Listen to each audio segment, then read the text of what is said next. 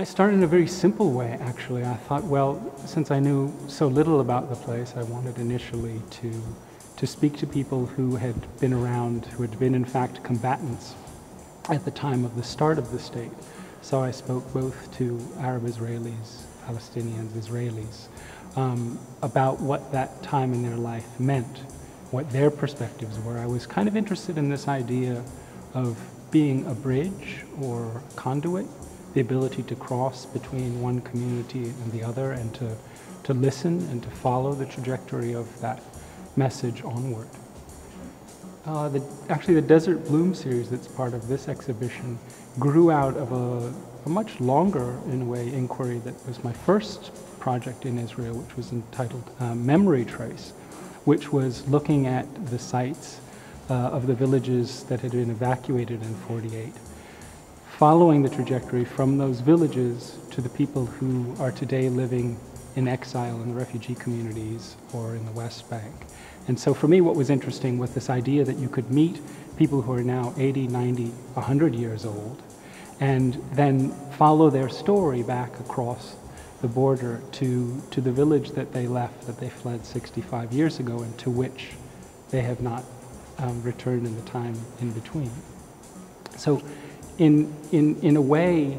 looking at what had happened to those villages of '48, the way in which the land had transformed those spaces,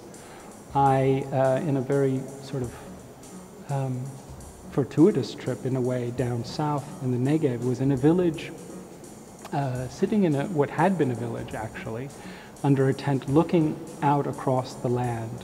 where the village had been raised just a couple of weeks prior.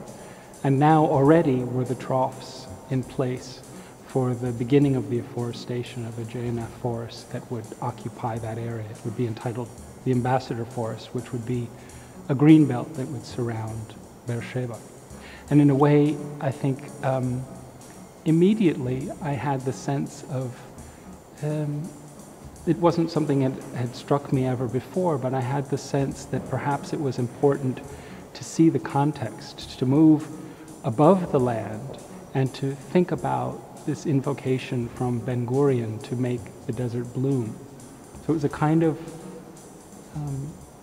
open-ended questioning of what the invocation to make the desert bloom actually had done to the land in the intervening years.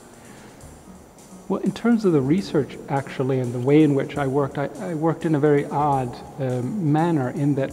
I thought it was important at first to experience the land from above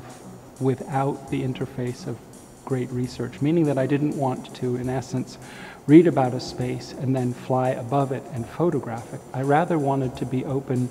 to respond to what the land was instructing me, teaching me.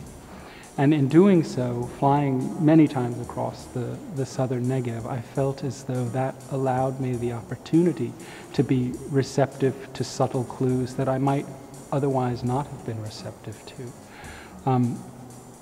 Following on having made this set of images, I then went back and determined the ones that I felt were the most effective and began to research what that specific spot on Earth, the history of that place, what was going on at the moment there. So some of them are about existing villages, others are about afforestation or militarization of the land, the transformation of the landscape. And this idea for me that was very important was imagining in the spaces where you see the beginning of a forest atop what had perhaps been a village,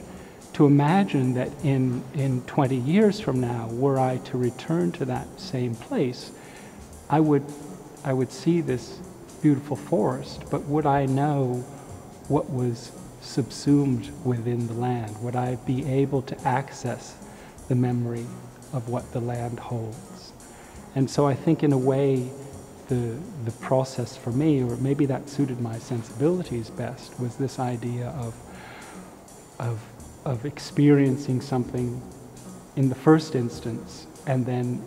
interrogating it very carefully, laterally, to find out what in fact, how that fit into this puzzle of the dynamics, the way in which the Negev is being transformed in the last years. And then when I started to research more carefully what those images were, I looked also at the history of aerial photography of Israel, and particularly the Negev, finding that in fact the Bavarians had flown above the land recording the space in 1918, and in 1945 there was also an archive from the RAF, the British having photographed the landscape. Similarly, in the Haganah archives, there were many images of the land. And this was, in a way, what I realized about aerial photography is the great power in one's hands when you're photographing the space from above. It's a kind of orchestrated militarization of that space. And I actually wanted to turn that construct a bit on its head, to try and make images that were perhaps open and a little bit more intimate with the space that I was looking at. I wanted to